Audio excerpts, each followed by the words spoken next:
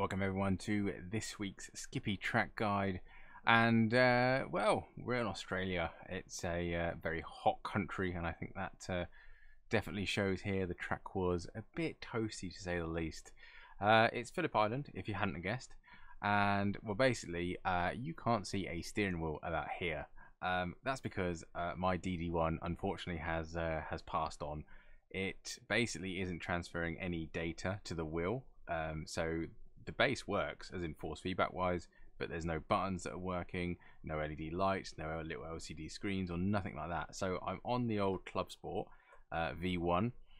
So it's a little bit getting used to it. My Formula rim doesn't actually work on these due to power issues apparently. So I'm on the BMW GT2 wheel. Anyway, I'm waffling now. So let's have a nosy around here. You can see my laps. We did 51 in total, and it was on the 50th lap that we set our fastest lap, which is a 1:47.997. And you can't see that because the webcam's in the way, as always. Info here, track temperature 81 Fahrenheit. That seems pretty cool. I'm sure it said 45 earlier, 45 Celsius that is. That is actually quite cool. So yeah, plenty of off tracks. Bear that in mind around here. Definitely very slippery. Setup, if I haven't mentioned it already, it will be in the description. Otherwise, let's crack on and get into the track guide. Let's get rid of that, and I'll see you on the track. Right, main straight, and be careful of cars coming out just here. There's actually a weird pit lane exit. You can exit here, or where there's cars coming into the screen, which is a little easier, a little bit safer. People can see you. Rolling into turn one, it's quite a long start-finish straight. You come off the final corner really well, and it does benefit all the way down here. So turn one is very tricky.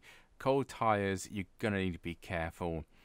As the curb slightly turns, that's my marker, so I kind of lift it off, a little bit of brake if I'm on cold tires, and get most of the turning done before the apex, if that makes sense. So the second half of the corner tends to be where the car really oversteers. So I want to get most of my turning done before then and have a straighter exit. You can see here I don't use all the track on the left. I'm a bit nervous about going out of there.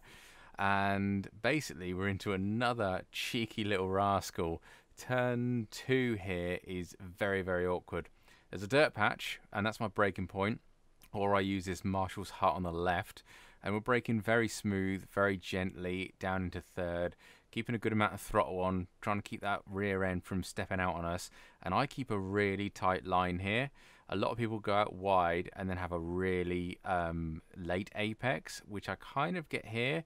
You can take a bit more of the curb than what I do, but they take a really late apex and get a good slingshot through turn 3 and 4. I find going out wide, first of all, just has issues of running onto the grass. I'd rather finish the lap rather than going on a journey over the green stuff. So, use all the track on the exit. I've still got a little bit more left there, so a little bit of more speed I could take, let's say. And basically, this is a point where we're just straight lining, minimizing scrub.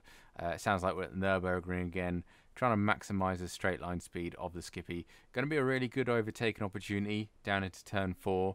This is turn 3, by the way. I'm ignoring it because it's flat, so just take it. Avoid the curb if you can. We don't want any unnecessary bumps on the Skippy. Saying that, this one looks quite flat.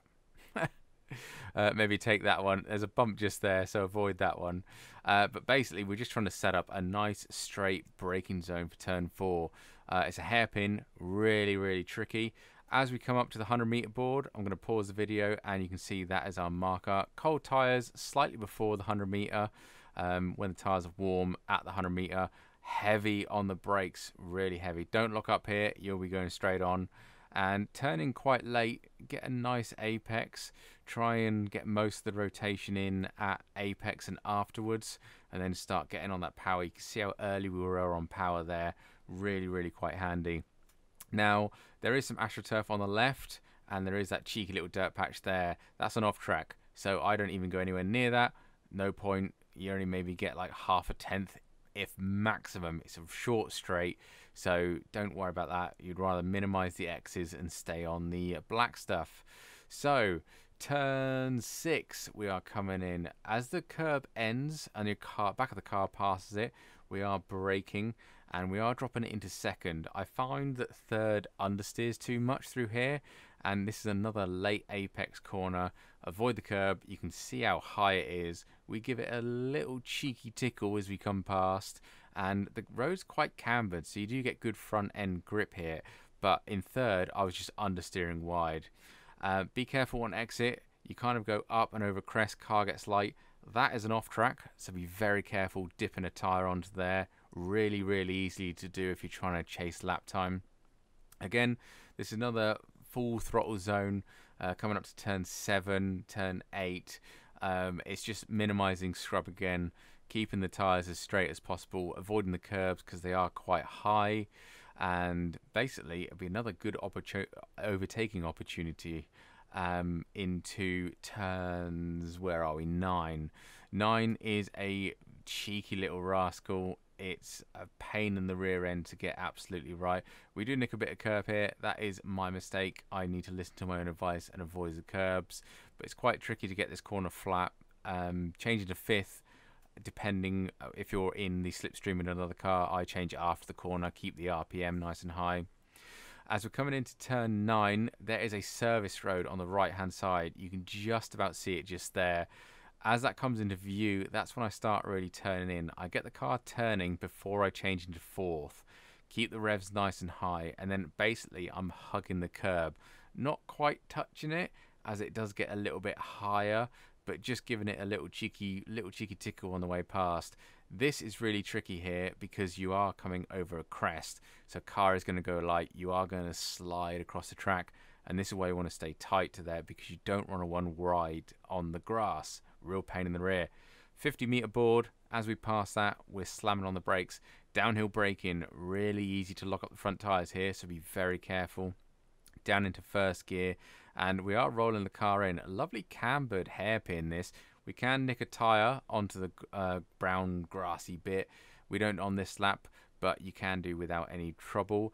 This is the most important corner of the track, turn 10, as we're basically full throttle now, all the way again till turn 1. So really important to get a good exit here. Turn 11 here is just an acceleration zone. So again, avoid the curb, avoid unnecessarily spinning that inside rear tire by hitting the curb, and just try and get as good an exit as you can. Be very careful on exit here. The track seems to appear out of nowhere, and all of a sudden you're on top of it.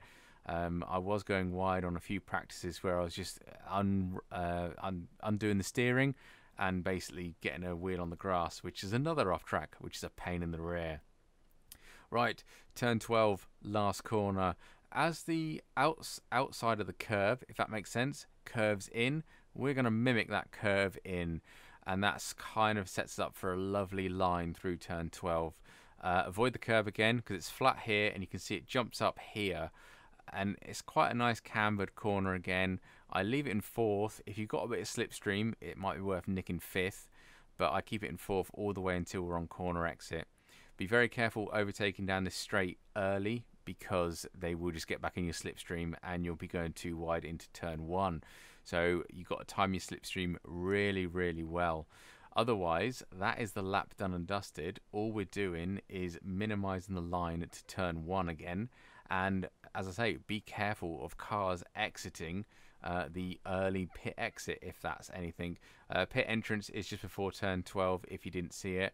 I think it's quite a good idea to get used to where the pits are here. And as you can see, I stay kind of middle of the track just in case a car pops out after the wall. So that is us across the line with a 1:47.997. So what I'll do now is I'll leave you to the full speed lap.